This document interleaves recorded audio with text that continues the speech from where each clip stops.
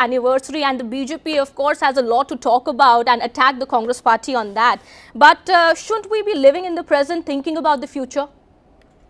Ma'am, the point number one is that when emergency was imposed, this was imposed on the nation. It was not imposed on BJP.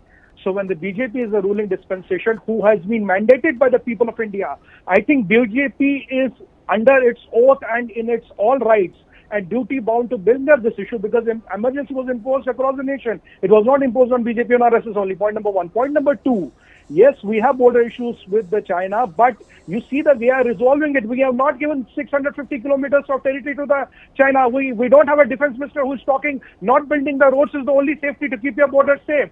We don't have a foreign minister who says, I like Beijing more than Delhi, I want to live here. You see how we have handled China amidst of the global times propaganda and all that. They were saying we can mobilize troops. We are the illusions which were built about PLA. PLA is robust, PLA is strong, they can take the India. What has been PLA able to do? See our brave-hearts what have done. Today China is rattled. China cannot take an inch of our land. And unless, you see, we went to Russians. What did Russians do? They supported us. They said all the contracts are valid. They said all the contracts will be expedited.